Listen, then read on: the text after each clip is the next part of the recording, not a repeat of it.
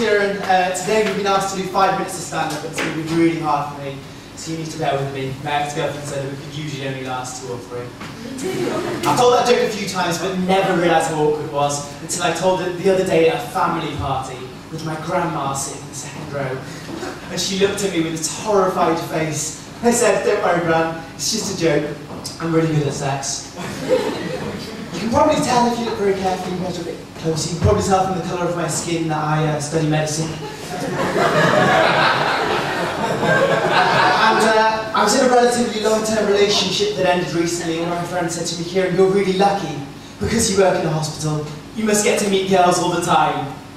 No, I really don't, and this led to a story which I'm going to share with you today. The story of the closest I've ever been to picking up a girl in a hospital. I'll set the scene. It was a phlebotomy clinic, that's a fancy way of saying that I was taking blood that morning. And in walks an elderly lady, I'd say mid to late 80s, and she comes in, and the nurse says, "Is it okay if our medical student Kiran takes your blood today?"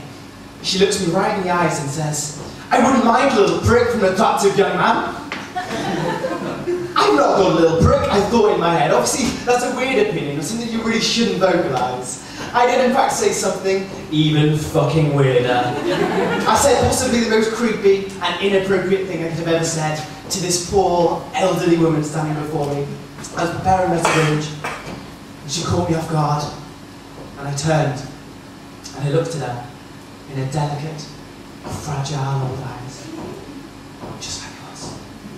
And I said in the creepiest imaginable voice, "Brace yourself, I'm not very good at getting it in." And that's how I almost got kicked off my course.